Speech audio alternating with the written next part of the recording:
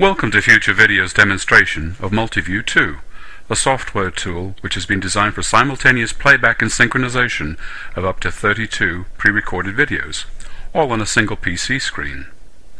Multiview 2 provides a quick and simple way to review multiple video recordings from different cameras, whether shot together or at different times. And unlike traditional editing programs, Multiview 2 does not require timelines and rendering to view the playback of all videos. Its simple interface makes it easy to learn and use. Experience in video editing is unnecessary. Multiview 2 is ideal for applications involving law enforcement incident review, military debriefing, sports training, clinical evaluation studies, and others involving human assessment and interpretation of video content. We've divided this demonstration into 4 short lessons. Let's start off our sample project with a simple law enforcement incident example to illustrate how useful Multiview 2 can be in such an application.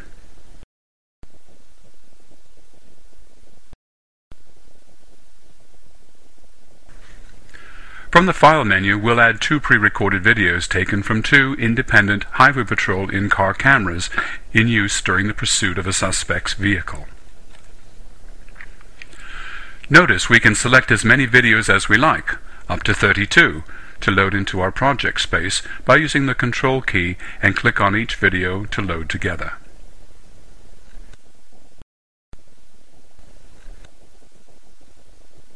As the videos load, they are automatically tiled to fit the project workspace for us.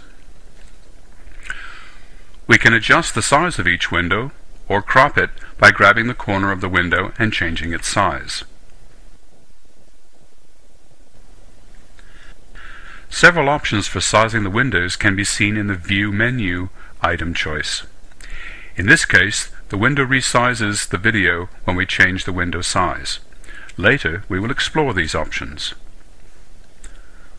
By default, Multiview 2 will play both videos together from the start of each recording when the Playback Controls toolbar's Play button is clicked.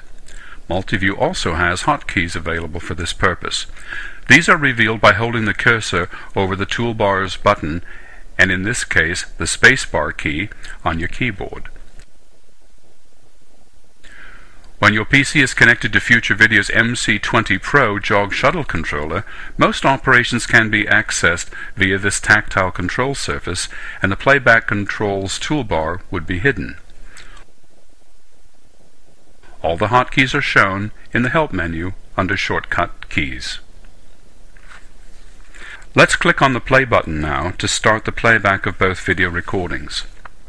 Since the 2 videos are not yet synchronized, as the original videos were taken by 2 independent cameras which started recording at different moments, it would be much more useful to see them play back synchronized to a common point in time. We do this by finding a frame image of video that we can easily identify in both videos that we know occurred nearly at the same time.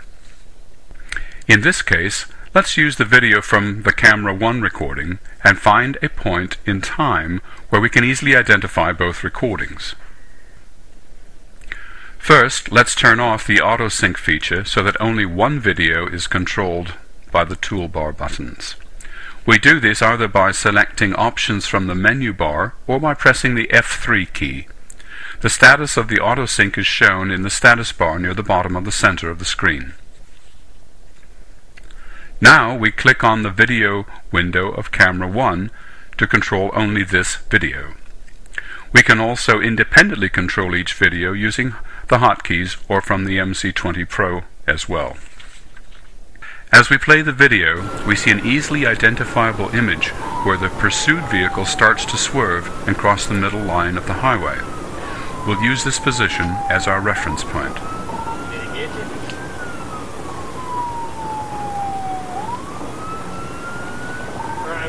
From me. We're at 79 now. 490, I'm going to stop sticking. There's going to be a flatbed semi directly in, well, he's going to probably pass him.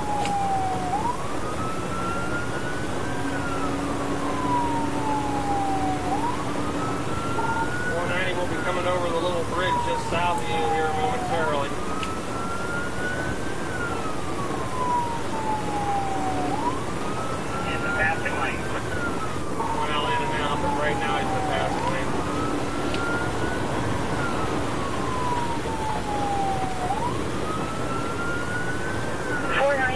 Driver's inquiring if they can put chopsticks down.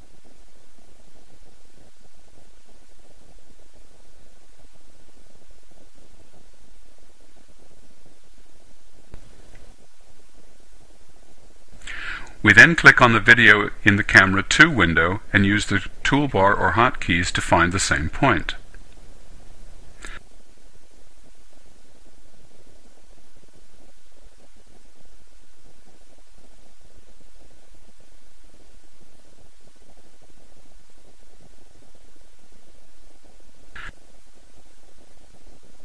Now that both images are at the same point in time, we click on the toolbar button Set Match Point, which will synchronize the two camera videos together during playback. Notice as we step forward or backward, the two videos remain in sync. If we drag the time bar from either one of the videos, the other will follow. Now let's play the videos and see how they both are synchronized together. When we click to pause, they remain in sync as well. Clicking on the step forward and back buttons, they both follow. If we want to go back to our match point, we click on the Go to Match Point button. If there are several audio tracks in each video, it's useful to mute all but one of the videos. To mute the video for a particular window, select Options, Mute Audio, Current, or press F8. This will mute the audio of the currently highlighted window. Pressing F8 again will unmute the audio. You can see the status of the audio mute in the status bar below the video. It's also possible to play the videos in slow motion. To do this, bring up the Playback Settings window and choose a speed. This will apply to all the windows in the project workspace. This is a good time to save the project workspace.